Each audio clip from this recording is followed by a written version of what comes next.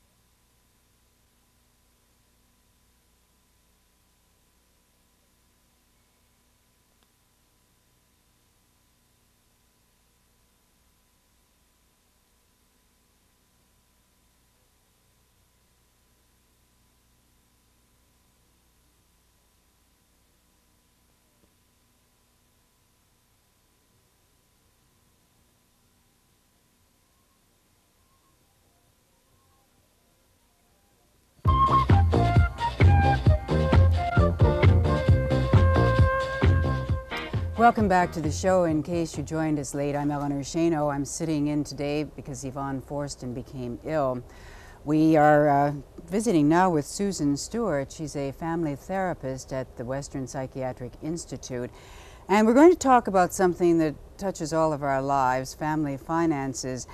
Susan, would you say that money is probably the most or the single reason why more marriages dissolve, why there are more domestic problems? Well, I don't know that I'd want to pin it down to that, but I would say that money is enormously important and something that women in particular have never paid enough attention to. In our society, your status, your role in life, your self-esteem is often based on how much money you earn. And women have never paid enough attention to this. You know, money is power. Well, money is power, money is mobility, money is independence, money is a lot of things. We know that, and I think the problem that a lot of women perhaps are finding today is we have many more women joining the labor force. They work for several years, they have that independence, they get married, they begin to raise a family. All of a sudden their independence is gone, or at least psychologically it is. How can a woman hold on to that feeling of independence? What does she do? Does she work out some sort of an arrangement with her husband and say, all right, you give me some money, I open my own private checking account? Okay, this is one of the solutions, but I think that what happens is there's not enough attention paid to what happens to a woman when she stops working psychologically. It's really a double whammy, because it's what with the number of women who are now working, with the women's movement, staying home is no longer, motherhood in and of itself is no longer the honorable profession it used to be. Susan, there are a lot of, excuse me for interrupting, but there are, you know, a lot of people that say actually the job of a homemaker, the job of a mother, it should be, it is indeed a full-time job, and one should be paid for it. Do you agree? I would agree. As a matter of fact, many of the European nations have children's allowances, which subsidize the whole notion that having children is a function in life, a worthwhile way of spending time. Our society doesn't. Our society puts a very low priority, money-wise, on childcare and homemaking in general, so that the woman who stops working loses her sense of productivity, of self-esteem. And the difficulty is, how can a couple work together to handle that kind of loss of self-esteem and to reestablish a sense of independence? All right, how can they do it? We've identified the problem, now let's look for some There solutions. are a couple of ways. One, you're absolutely right that a woman should have control over a certain amount of money on her own. Should she have her own she should have either her own individual checking account or her own savings account. Some money that she can do with what she wants. She can support a political cause her husband might not agree with. She can buy something for herself that she doesn't have to make apologies for. She can buy him a present. I think this is, from women I've talked to, this is probably the thing that bothers them the most. Their husband's birthday, Christmas, an anniversary, and they feel very awkward. How do I buy him a present when I'm taking money out of his back pocket and buying him maybe in many cases something he really doesn't necessarily want or need? So I mean, that's a very important consideration, just the freedom to buy a present for someone you care for. And you do say though that this is important, and that what about the separate checking account though? Would that create some sort of a divisiveness in a marriage? Well, you see, I don't think the checking account in and of itself would. I think the question of how the husband views his wife's position within the marriage, if he, without thinking, treats her as if she were a dependent, gives her an allowance, for instance, then I think the question of her having a separate checking account could be very divisive. She could resent getting a handout. If they talk over the matter together and decide that child rearing is her job for which she should get paid, then I think that it puts a different connotation on the whole thing.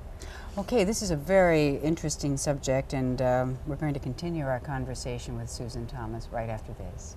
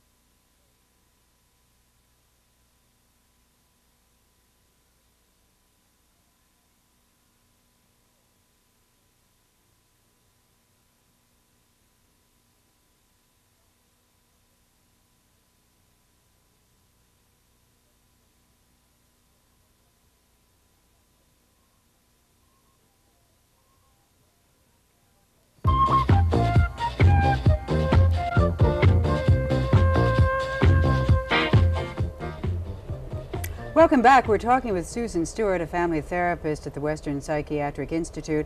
And Susan deals with a lot of problems as a family therapist, but one of the most common one deals with money. That's what we've been talking about this morning.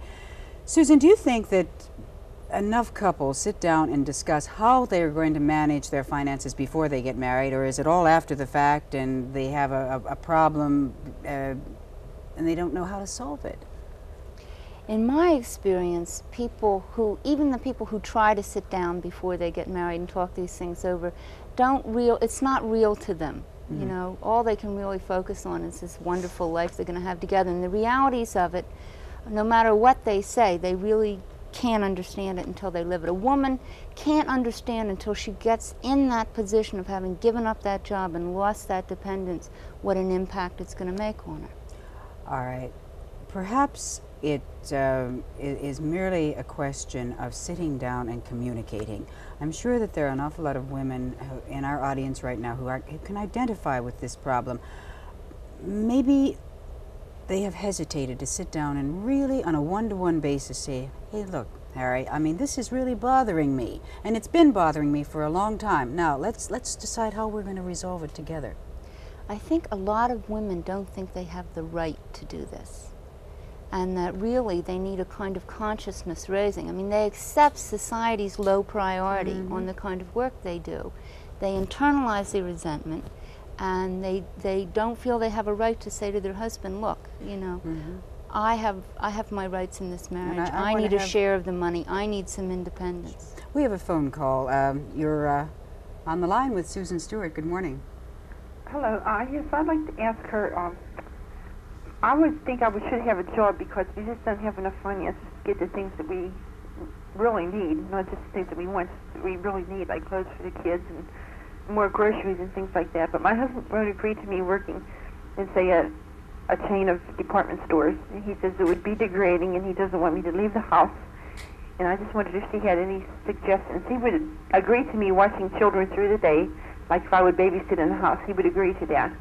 But I wouldn't want to do that. Okay, I'm not sure I heard the whole thing. All right, Susan, this is another money problem. Our viewer feels that the family needs more money. I mean, for necessities, not luxuries, for clothing for the children and groceries and so on and so forth. There's a new department store chain opening close by. She'd like to get a job, but her husband feels that this would be degrading. He believes, obviously, that a woman belongs in the home. Okay, how do you resolve something like that? Well, that in some ways is a different problem, because what you're now dealing with is the man's sense of self-esteem. You know, it seems that this man must feel that it would somehow take away from his image of himself, that his wife needs to work to meet the necessities, that he can't totally care for the family's needs. And I think, again, that what this woman should talk with her husband about is that sense that he's not enough of a man if he can't provide for the family, that she doesn't feel that way, that in fact I think 45% of women in America are now working, and most of them for that very reason, that in today's society it's very difficult to provide the necessities on one's salary. We have another phone call. Good morning, you're on the air with Susan Stewart. Eleanor, I just wanted to make a comment that when I quit working 2 years ago, I had the problem of no money for myself or no money to buy my husband a gift or anything like this, and we had quite a few squabbles about it. And what we finally decided to do was my husband gave me a charge plate that he didn't know how much I charged on this plate. It would come in the mail. He would not open it. It would not be paid through the checking account. It would just be paid through my household fund, that I would take a certain amount out every week from my shopping money or whatever, and it has helped. Good. But what do you think of that idea? I mean, it obviously is working for them. What do you think, Susan? Yeah, actually, I'm for anything that works. You know, whatever it is. I suggested a checking or a savings account just because that's the most obvious.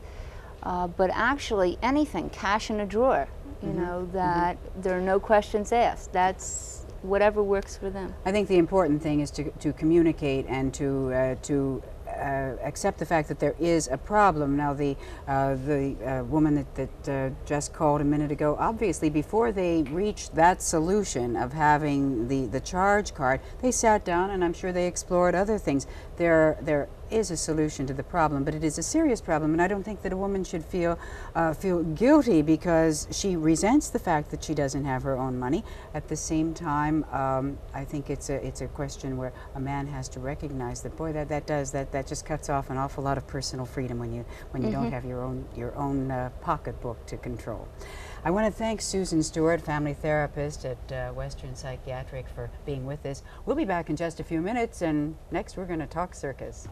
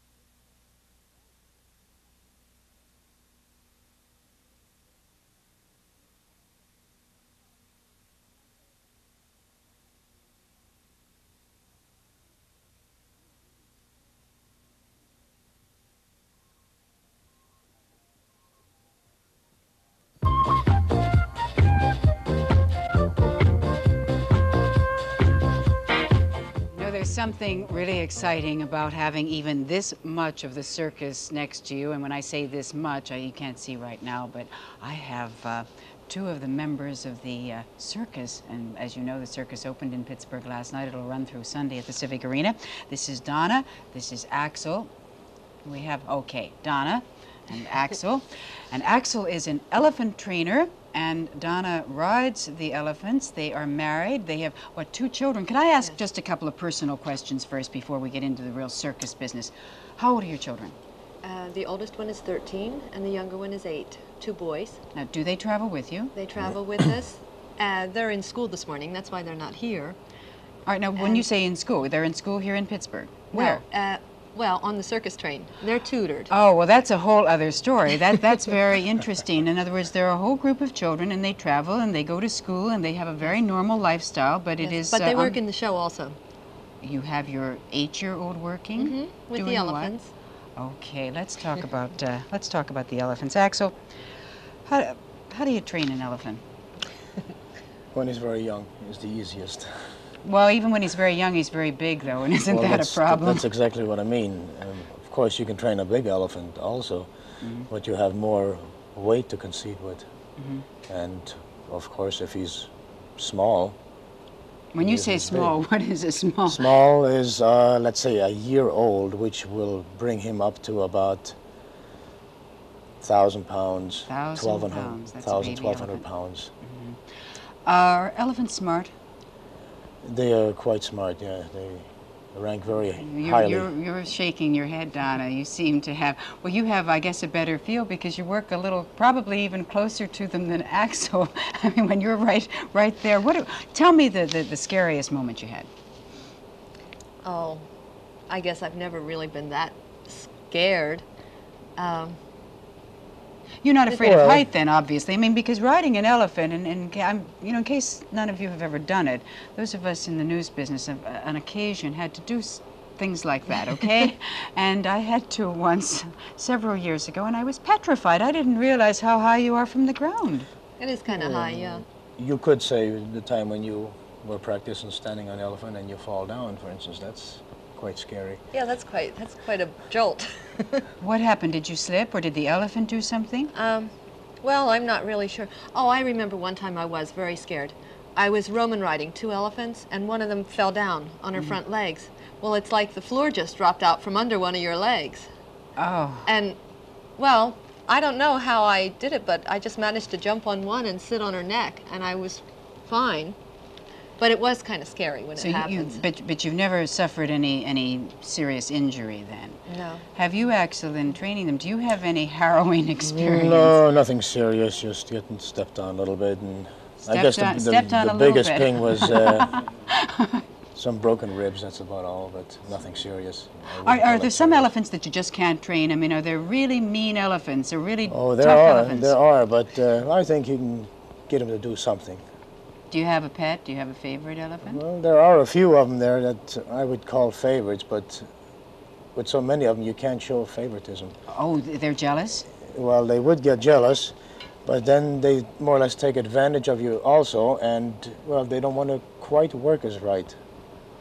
How they're supposed to. They would say, in other words, well, he kind of likes me, and I can get away with this, and I can get away with that. They are smart. So you more or less have to be firm with them at all times. Like children, like children.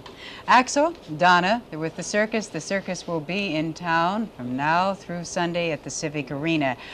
Maybe we should talk just really quickly. I mean, we've only talked about the elephants. What else is happening at the circus? Everything. Well, there's aerial acts, there's acrobatic acts, there's horses, tigers, polar bears. A beautiful polar bear act. It's the first time in America for quite a few years from East Germany.